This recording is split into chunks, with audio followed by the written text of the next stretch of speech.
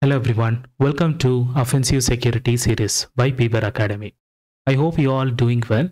I'm extremely excited to meet you all and present another interesting video. In the past, I have demonstrated how to create an image payload, but it was flagged and removed. So thought to recreate a tutorial on how to create an image payload, and I have prepared this new video. Today I'll demonstrate how to create image payload like a hacker.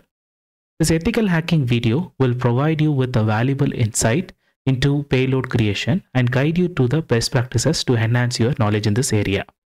Without further ado, let's jump right into video.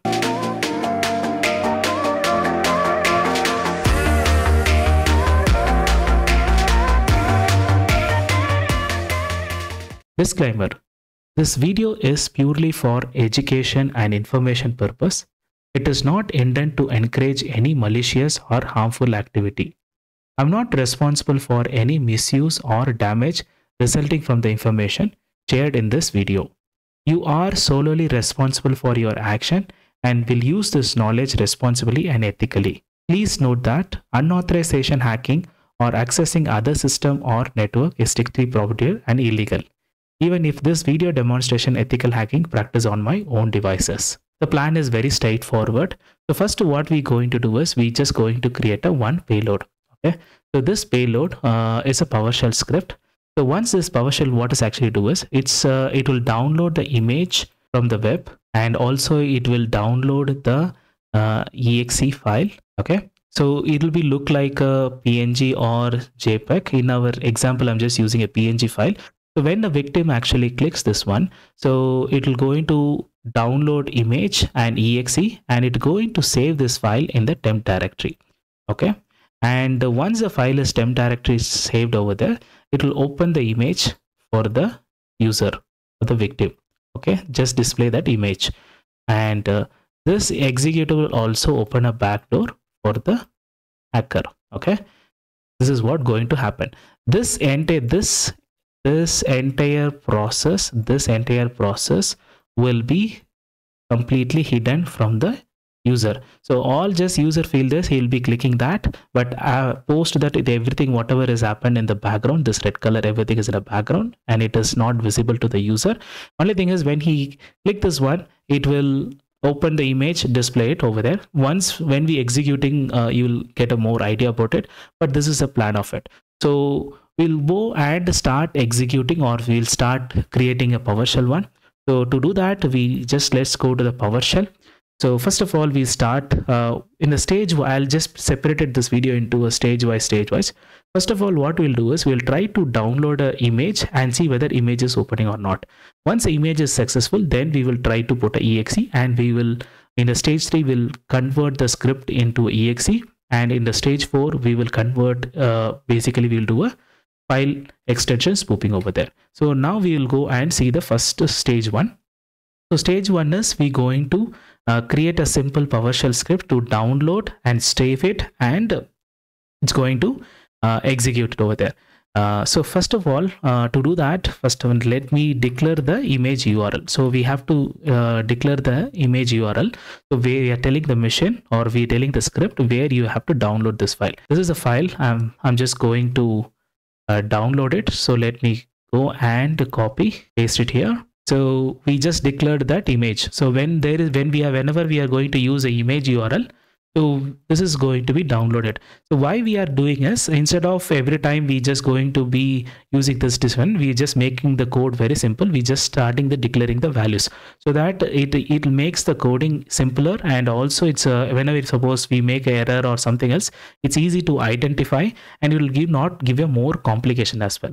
So I have created an image URL first. So this is where you need to do. It need to save it in the temporary directory. So I'm just going to call as a temp direct. Okay. And the environment is, we just need to give environment is temporary. Okay. So we have declared it. So this file, it need to download and save it on here. Okay. This is the one. And we just now going to say that where you need to save this file and what file name you has to give it. So to do that, I'm just going to again declare it image file path, okay, is equal to join path, and path, I'm just giving it, and temporary directory, it need to download on the temporary directory. Okay, that is what we declared here, right? So it need to be turned once we have declared it. Then we go and give a child path. Basically, we want to what the file name should be. So in this case, we are just going to say name image.jpg. Okay, and so this is one done it. So now we once this is done, so we have to give an instruction that PowerShell scripted so to download the image from the image URL. So okay, so the actual work is happening here only.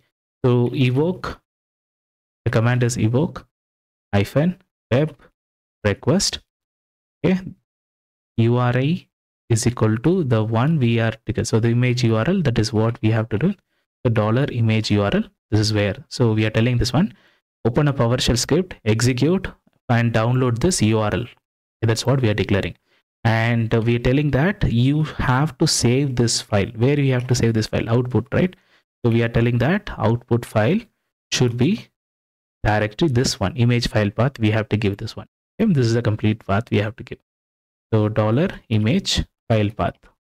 Okay, so we have given successfully done. So now once the file is downloaded, everything under there.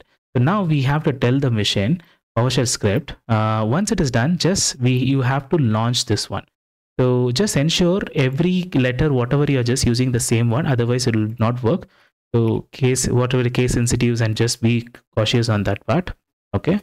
So now what we will do is let's go and evoke. So basically this command will, once it download, it will open the item. Okay, evoke item, and the file what need to do is it's from the image path. Okay, that is what we have to say, image file path. Okay, so now what we will do is we will go and test it. So if you see that this is a temporary directory, I have just opened it. There is no image file is there, nothing is there. So let me try to execute and see.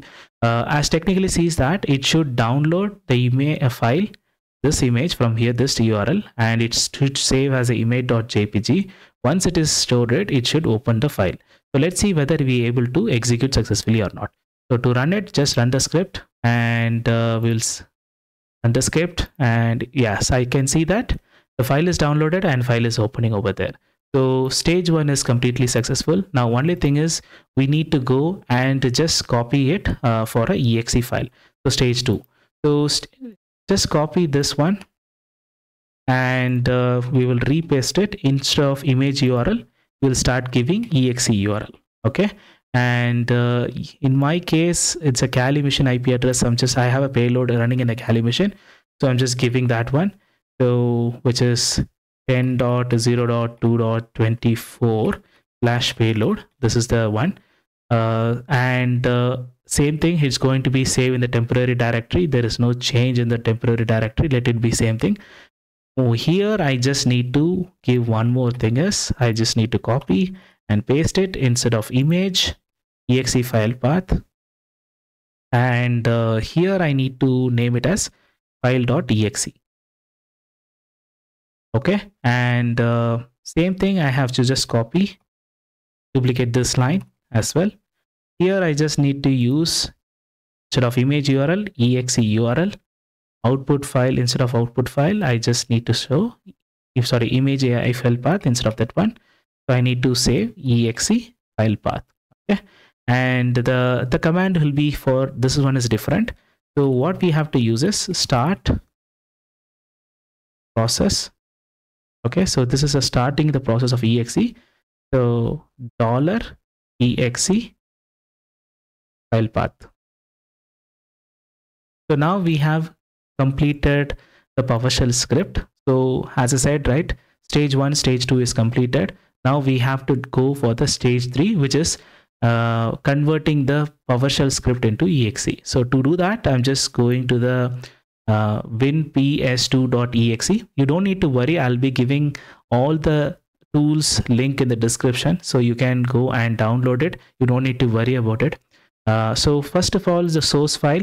So the source file is, this is the file I have saved it, image.pad. So if you see that, just giving I'm open, and if you the target file, you can keep it as the same, or you can create a one. So in my case, I'm just creating a new file which is called image payload. Okay, and I'm selecting. So this folder will be actually the file will be stored over there. Okay, so icon file. So I need to convert this ICA file. So icon file is basically what it'll do is it's a kind of an icon. It gives an image. It's look like an image one because we going to spoop as an image one, right? And we are going to create, we are creating an image payload only. So to make it very realistic, we need a icon file. So a simple Google search will take you to any website for convert from JPEG to ICO file. So you just, I have already converted and have downloaded. So let me go and let me save this one. So just let me go. If you see that, let me go to the download folder. This is the IC icon file. So because I'm just, whatever the image you're trying to do, same, upload it and convert that as a icon file. So just click open and check this both, and let's start the compile.